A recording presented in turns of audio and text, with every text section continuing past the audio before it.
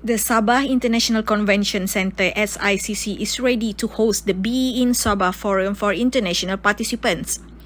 This follows the successful hosting of the forum at the Asia-Pacific level from February 29 to March 1, 2024, said SICC Chief Executive Officer Datuk Rosmawati Lasuki during a post-event report gathering at SICC. So our objective are basically, most of it is achieved. One is for the local to get awareness on the importance of or benefit of being in Sabah, and the government getting the spin-off and the sound or the hoo-ha to the world that Sabah is ready for this event. So all these actually have been achieved during the 2 days event. So the next year is focused on international delegates so that our local will have sort of like networking.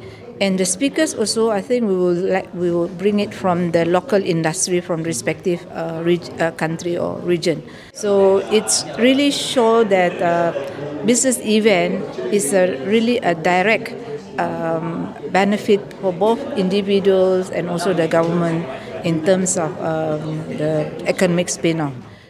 She said the initiative to organize the Be in Sabah Forum was to invite international and renowned speakers to promote Sabah.